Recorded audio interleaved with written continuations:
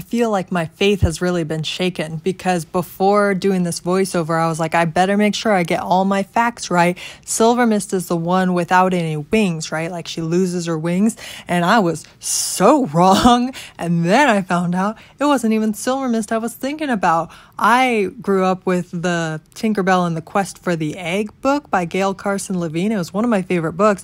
And the fairy that I was thinking of is called Rainy, which is also a water talent fairy. And I, for the longest time, always thought that that was Silvermist, that they were like the same person, but like different fonts. But they're completely different people. And Silvermist has wings, which makes sense now that I'm like looking at the pictures of Silvermist. She always has wings. But I thought for sure that she was Rainy and that they were the same.